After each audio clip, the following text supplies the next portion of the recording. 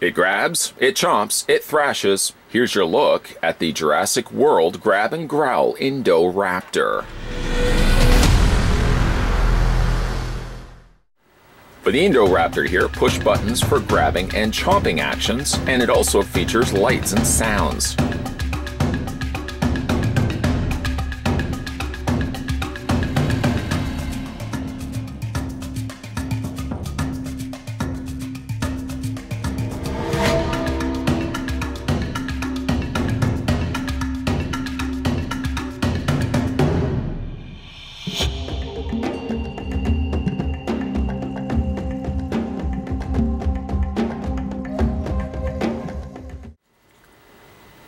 As I grab the Ultra Measure-Tron 5000 to get the Indoraptor measured, I want to shout out a big thank you to viewer Bill, who took the time and sent this my way. We're going to stop the Ultra Measure-Tron right there. I think it's closer to being about 16 inches, and yet the Ultra Measure-Tron tells me it's 15.9. Probably just a misstep on my part. Switching that, however, over to centimeters, you're looking at 40.5 centimeters, at least in length here. Let's go ahead and switch that back over. Switch it back over to inches. There we go. And we're going to do it to the very top of its head. Now this may provide to be a little bit more difficult, but I push forward nonetheless. And we'll stop it right there. So from the bottom to the very top, the Ultra Measure-Tron tells us 7.3 inches. That's a lot taller than most figures that get released to stores. And switching that then to centimeters, there's a whole lot of numbers happening at the beginning of this review, isn't there? Yes, 18.6 centimeters tall. So how does the Indoraptor stack up for size? Well, we can go ahead and take one of the less than recently released, but less than recently looked at either. This was I believe this was the Pachycephalosaurus. We could put that right next to the Indoraptor. Scale-wise, I guess that's about correct. Pachycephalosaurus was a little bit smaller. This one, by the way, was battle damaged. This one was also provided from viewer Bill as well. An interesting also comparison that we can make, making some sounds off in the distance, we can bring in the regular Indoraptor. Now, this is one thing that kind of surprised me. If you put the Indoraptor that we are going to be looking at and the other Indoraptor, this one right here, you'll see that they're not the same size. Scratching my head, perplexed by the whole scenario, I actually thought that the Indoraptors were identical to one another, simply just swapping out, taking out what they didn't really want from one, and then just adding the sound effects and all the moving components to the new one, or slightly new one. Instead, that's not the case at all. No way, Jack.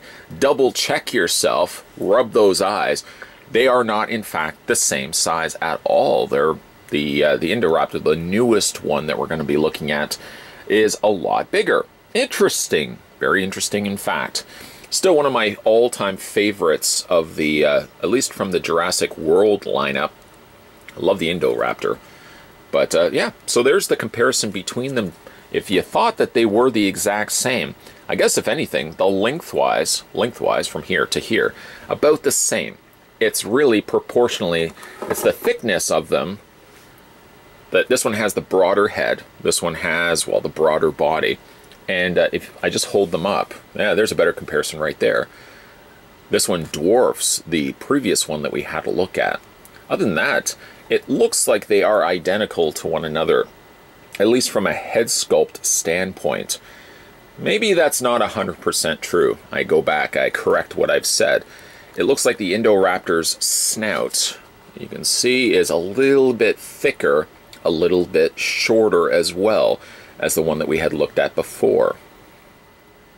Certainly this is another one of those times where I had no idea that this guy even existed until Bill had sent this my way. I'm not even sure where he found it, but this is the Indoraptor, a second version of Indoraptor that has the moving components. The head, the torso, and to some extent the tail as well, all sort of work hand in hand. Kind of like friends coming together and building a home. Maybe you and your friends don't come together and don't build a home, but when you and your friends come together and try to get a task completed, you can see it's often better to have more numbers of bodies doing stuff Sort of the same thing with Indoraptor. He's made up of components that all sort of work together to give you a pretty cool looking effect. I guess before we get down to the nitty-gritty of what exactly it does, we'll just have a quick look, not too long of a look, but a quick look at some of the sculpting that they've put on this one. Now you'll see right away that he doesn't have a mouth that stays shut, unlike the other one. The other one did have the options not only to move the mouth, but the mouth would stay shut as well. I guess if you stick it together, the teeth sort of kind of line themselves up that the mouth stays shut, but it is spring mechanism. There's a spring in there that it's really intended to have the mouth stay open. Sculpting on the eyes is done well, although it does look like they've left a little bit of paint off. So this Indoraptor is blind on this one side, and apparently also blind on this side as well. As much as the red that gets sprinkled around the back areas of the eyes, the red in the eyes gets completely left off. Primarily an all-black dinosaur, it gets hinted with a few little extra color pops, like for example the teeth are a very bright cream color. The tongue inside is also done in a almost like a raspberry. Look at me always describing these colors by food. A raspberry sort of colored pink. The sheen overall on the dinosaur, which hopefully the light is capturing and reflecting off, sort of frolicking in the night sky. You can see it has some nice scaling that they've added to just pretty much right from the top, the front of the snout, all the way to the back of the tail. There's no assembly also that was required for this. If you flip it upside down, there's the battery compartment right there. Luckily, batteries are already included, so you don't have to worry about that. There's also a couple of little button mechanisms here, which will trigger the moving of the mouth and all the sound effects and stuff like that, which we won't really talk too much about. The color palette kind of reminds me of something like an anaconda, primarily like a really shiny scaled surface, and then you've got these just popping colors of metallic gold and yellow here. It looks fantastic, and that carries over on both sides. Other than that, it's primarily all black, other than just whatever treatment gets afforded to the head. Unfortunately, like claws stay black. I think the claws are black anyways. Feet are nicely posed. There's the QR code. We will examine that a little bit more in a second as well. Scan that with your app, open up a world of discovery, and learning stuff along the way. Yay. So there as a whole is the Indoraptor, a pretty nice looking larger version of the one that we already had a look at. Now, we'll bring this one back into the camera. Why not, right? I feel like I would be doing a disservice if I didn't. This one also benefits, again, like I said, we've already looked at that. Dead horse were beaten, perhaps. A lot bigger. This one also doesn't have as much the articulation. Well, it does and it doesn't. It does, but a lot of it's controlled by a mechanism. Like, it still has the head articulation and the neck articulation and the mouth articulation, but all of that is now sort of being controlled by mechanisms. The neck, for example, is connected to the tail. The torso is also connected to the tail, and yeah, you get the whole idea with the mouth. The articulation on this guy is pretty much about the same, if not identical. Just the only places that you can still manually adjust the Indoraptor is the arms. The arms you can bring out. Let me just hinge those out for you. They kind of hinge out, but they're also a little bit on a spring too. You can bend the elbows, or would you call that still an elbow on a dinosaur? You can bend the arms, how about that? And you can also rotate the hands here. The legs move forward and back. You can hinge them out. You can also rotate at the knee area as well as the hind leg right there. The foot also does have, let me just show you here, a little bit of a swivel happening right there. I find this one doesn't balance as well, and it could just be because the mouth and the neck area just sit so loosely. They flop around a bit, which seems to off-throw his balance. This one, on the contrary, seems to stand a little bit better. But again, it's just a matter of bending it, bending the tail, bending the legs, and bending the arms until you get the desired look. I'll just bring that back a little bit. There we go. And you can see he balances, but he doesn't really quite balance necessarily on his ankles or on flat on his feet. actually angles a little bit better by having it resting at the back of the ankle. Needless to say, let's have a look at his functions, because of course this one is going to have some play value to it as well. I've sort of revealed it a little bit. I revealed how the trick was done at the beginning, or about midway through this review. There's two things, or really three things, that work for this dinosaur. For starters, you got the tail, and when you move the tail, directly linked is the torso as well as the arm, or as well as the neck area here. So when you hinge this back and forth, you're also rotating or hinging this back and forth as well. See what I mean? You can rotate this, rotating the tail, that is, and it again plays into the fact that it's lashing, it's thrashing. And if you had like a dinosaur, a small enough dinosaur in Indoraptor's mouth, you could have him lashing and thrashing around with the dinosaur in tow. So it does have the rotation, as you can see. It hinges back and forth, which also controls that mechanism. Now, if you look at, there's a button right underneath there. I've already pressed it. When you press the button, there you go. That's where the eyes come into the coloring.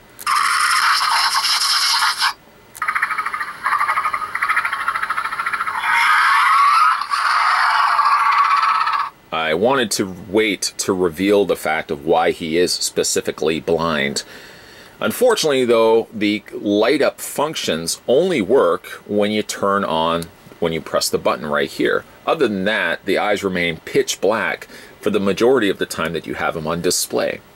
It's sort of unfortunate, the trade-off, because the only way you're really going to get the red eyes happening again is by pressing the button, which is right. It's almost concealed. It's right there. Press the button again. There we go.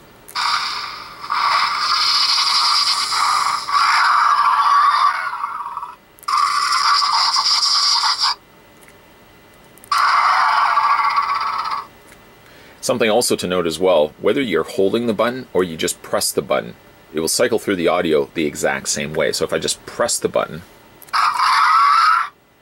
or if I hold the button,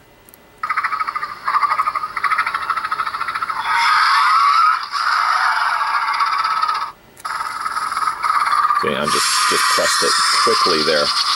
It does the exact same audio, and the lights on the eyes light up the exact same way. There's two functions.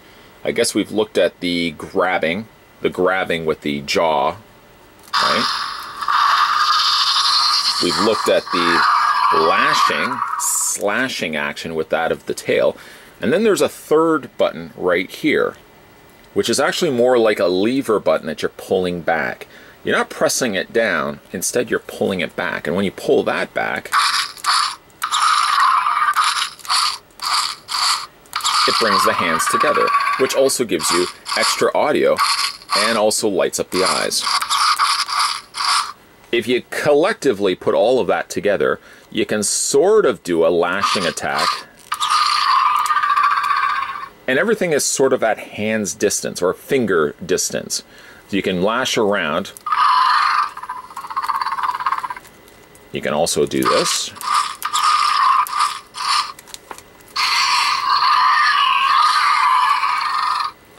Which is pretty cool.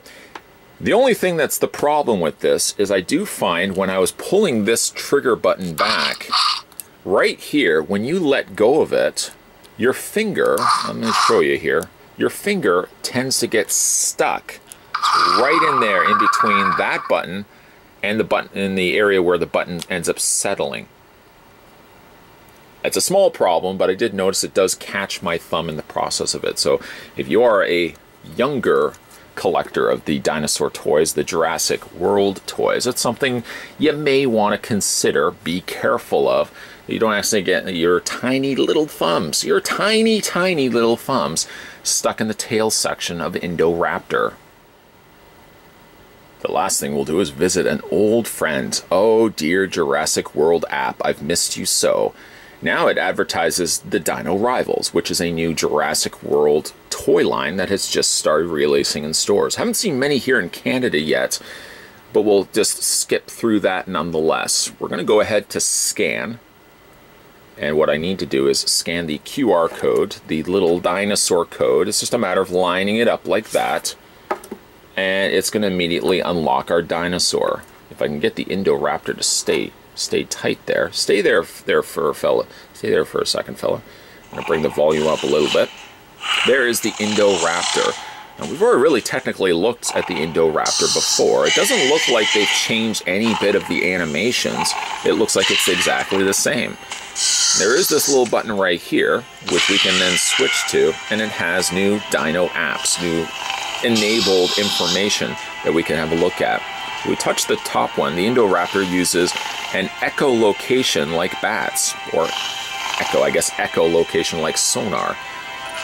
In the film, the Indoraptor is a carnivore and eats lots of meat. You think so? Up here in the film, the Indoraptor is 24 feet long, longer than an elephant. In the film, Indoraptor is referred to as a stealth fighter jet of dinosaurs. And lastly, in the film, the Indoraptor is extremely aggressive and violent. That seems like sort of a understatement, stating the obvious, if you will. By the way, if you also just want to see kind of where we've left off, the Dino Rivals now sort of are taking over, unfortunately. But if you scroll a little bit further down, all the stuff that we've looked at is still there. I like that they've added on to it by including the new dinosaur layout, but it hasn't affected all the previous collection of dinosaurs that we already accumulated over the series of reviews of dinosaur toys here of Jurassic World. The Grab and Growl Indoraptor brings a little bit something extra to the table, otherwise it would be identical to the one that we had a look at. It has all the same functionality. Well, at least it has the same similar posability.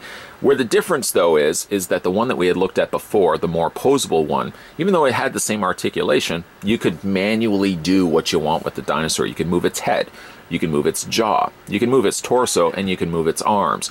Here you can do sort of the same thing, but you know when you are moving it that it sits a little loose, it flops around a little bit more. All that because the controlled gimmick in the tail. The tail does basically everything on this dinosaur, short of you adjusting the knees and the elbows and the arms and the legs. Cosmetically, I suppose they are identical to one another, even though this one does have the omitted coloring in the eyes. It's sort of the unfortunate trade-off by having it have light-up effects, at least in the eyes. Cosmetically, even though they do look the same and sort of function the same way, I like that at the very least that when you put them side by side, you notice that the Grab and Growl Indoraptor is bigger. It's not simply a case of one has electronics and one doesn't. So at least there's something there that it would justify picking this one up. I like the lights and I like the slashing actions that have been incorporated into this tail. Sort of the stuff that we're now starting to see with the new Jurassic World toy lines that's hitting the store shelves right now, which I might also mention, nowhere found in Canada, at least that I can find so far. Definitely would be interested in picking up some of the new Jurassic World toys, and I'm happy to see that they still work on the app.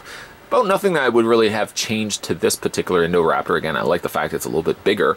I guess the one problem is, other than the fact that it's lifeless in the eyes until you use the tail, is the problem with the little button that's on the tail. It does pinch a thumb, and you have to be careful when you are pulling that button back, that when you are releasing it, you may get a little bit of skin getting caught when that button goes back into the desired place where it's supposed to be. Other than that, I have no idea how Bill was even able to find this. I don't even think there's many reviews on YouTube, and I know certainly going into toy stores myself, I could only find the other Indoraptor, the one that we looked at. So I don't know how he managed to find this one, but thank you very much, Bill, for taking the time and sending it my way. Today we were having a look, a little bit late, but we were having a look at the Jurassic World Grab and Growl Indoraptor. You guys want to go back and have a look at some more dino videos? I like dino videos. If you like dino videos too, there's a whole playlist just for Jurassic World toys. Check that out and watch those at your viewing pleasure. And make sure as well you hit that little subscribe button down below, because certainly more videos will be coming your way. As always, guys, thanks for watching as you always do, and I'll see you next time.